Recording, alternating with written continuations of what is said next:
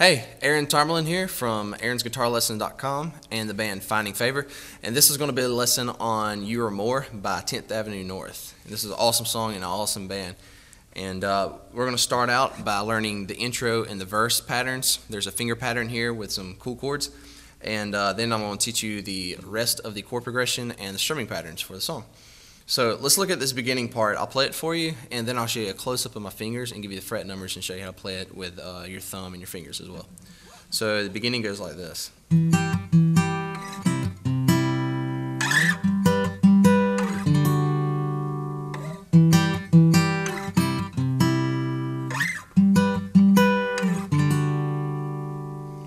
Alright, so let's see a close-up of the chords first, and then I'll show you what to do with your hand. Okay, so the only strings you're going to use is string 5, 3, and 2. Just 2, 3, and 5 here. Okay, you're only going to play these 3 strings through the whole verse and intro chord progression. So the fret numbers is going to be starting here with your first finger. It's going to be 7, and with your third finger, it's going to be 8, and you're going to leave the third string here open the entire time, so you're not going to play the third string at all. So you can play those, and this is an E minor. Then we're going to slide this down to the 3rd fret to a C, and you can play this with your 3rd finger if you'd like. I find it easier to play with my 4th finger. So your first finger is going to be on the 3rd fret, the note C, and then again the 3rd string is open, and then the 2nd string, your pinky, 4th finger is going to be on the 5th fret. Then you're going to slide this exact position all the way up to frets 10 and 12, where you're going to play a G. Okay, so it's going to be 10, first finger, 4th finger is going to be on 12. Then you're going to slide this exact position down again to frets 5 and 7. We're going to have a D, or a D suspended here. It's going to be 5 on your first finger and fret 7 on your 4th finger. Again, just leaving the 3rd string open the entire time.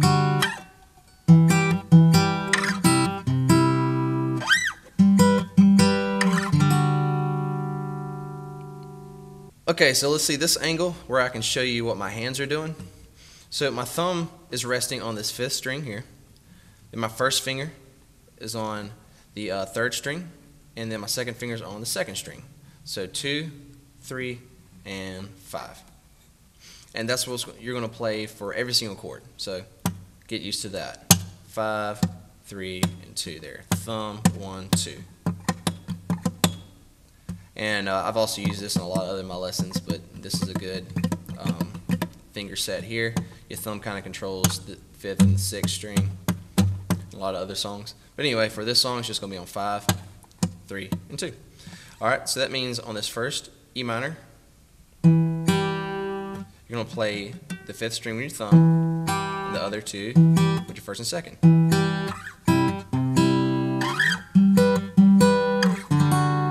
So I'll kind of play it through here for you.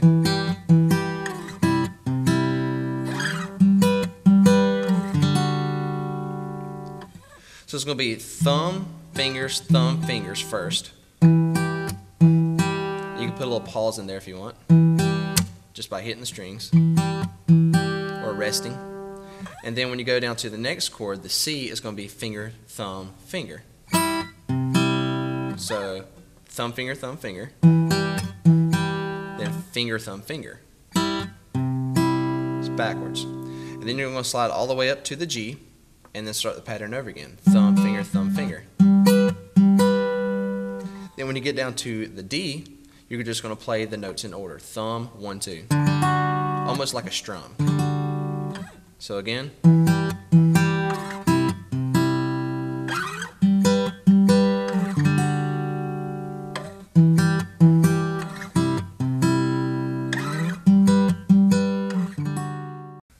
Okay, so that finger pattern just goes through the intro and the verse. You're just going to play that until the verses are done being sung. So let's look at the, if you want to play the normal chords through the verse, if that's too hard for you, you can just kind of strum through these chords. That's fine too. So let's learn these real fast. The song's in the key of G, so we're going to use all the basic chords in the key of G.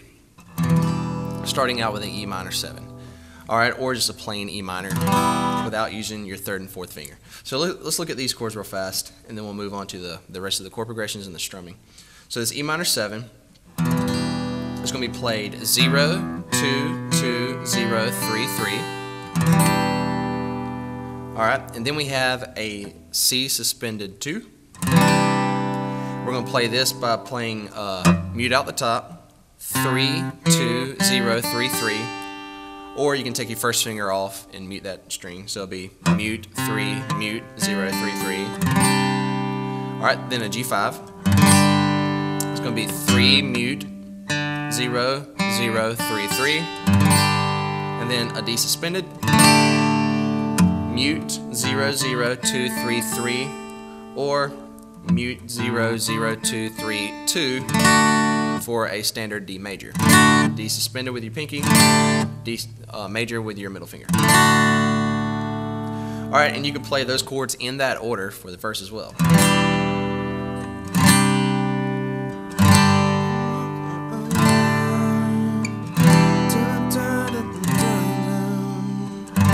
Okay, and that works. You can just kind of strum through that. Okay, so then we have a few more chords that we have to know for the pre-chorus, which is an A minor 7. You can play this by playing mute out the top. You can actually play the top string open if you want, but I like having my A string dominant on this chord. It makes the A sound a little bit more full. So I'm going to play mute out the top, 0, 2, 0, 1, 0. All right. So the pre-chorus chord progression is just A minor 7 to a D, major or suspended. You pick if you're playing the song. Back again to A minor 7 to the D. All right, then let's go through the chord progression for the chorus. It's very simple because it's basically the same thing as the verse. E minor 7, C, G, D, or D suspended. Okay, so that being the chord progressions for the song, we'll get to the bridge in a second. Let's look at the beats and the strumming pattern. So we have the verses.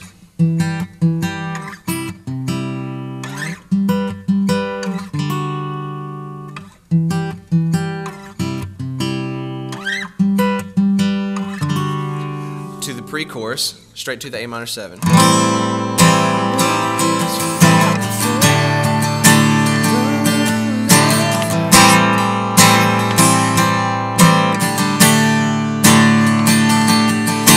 Alright, so you're going to play the chords A minor 7 to D twice, 4 beats each.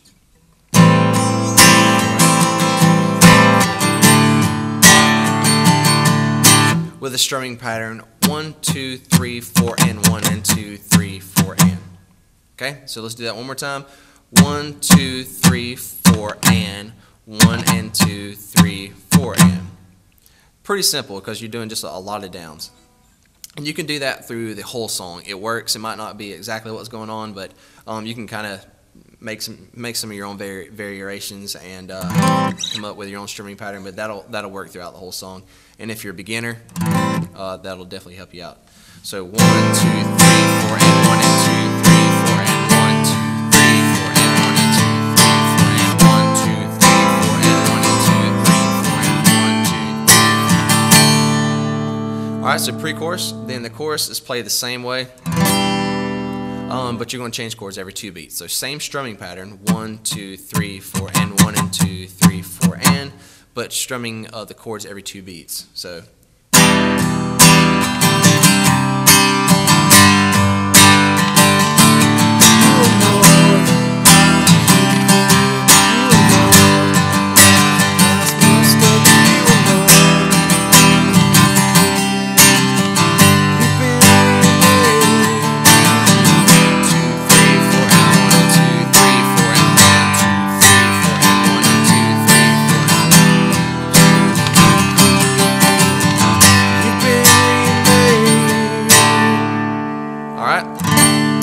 That's the chord progression and the strumming pattern for the chorus.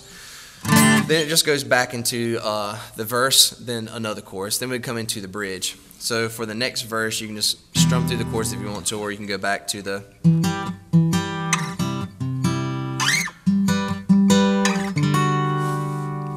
Alright, so verse, then go through the chorus again.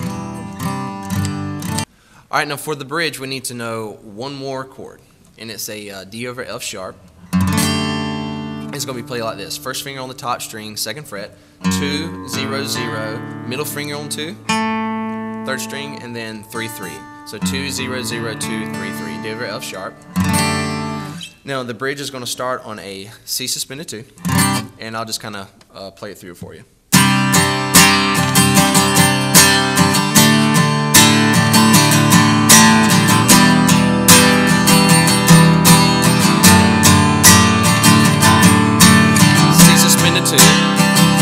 To D suspended, to E minor or E minor 7, to the D over F sharp. Alright, so just 4 beats on each. 1, 2, 3, 4, 1, 2, 3, 4, 1, 2, 3, 4, 1, 2, 3, 4, 1, 2. I think I said 4 beats, it's 8 beats on each, but you're doing that same 4-count strumming pattern twice. Alright, so go through that chord progression, then back to the chorus, a small down chorus. You are more than me, you are more than your past mistake, you are more. You've been remade. Alright, then same chord progressions throughout the ending of the song. So you basically have 2 chord progressions. The verse and the chorus is exactly the same. You can just play the finger patterns or the chords. Then you have the pre-chorus, A minor 7 to D, and then you have the bridge. Again, it's the C, D, E minor, D over F sharp. And that's pretty much the entire song, and it's a really cool song. If it's too low for you, you can always try using the capo, and you can capo like 1st, 2nd, 3rd, or 4th, and play the same exact chords. It's really easy to do in the key of G because the G chords are really easy to move. So you can kind of capo up the neck if it's too low for you, or perhaps if you're a girl and you want to sing it higher. So feel free to experiment with that. I hope this helped, and I'll see you in another lesson. Be sure to visit the website and check out a lot more praise and worship songs as well as other styles of music. And be sure to enter in for the most recent giveaway and win some cool stuff. I'll see you later.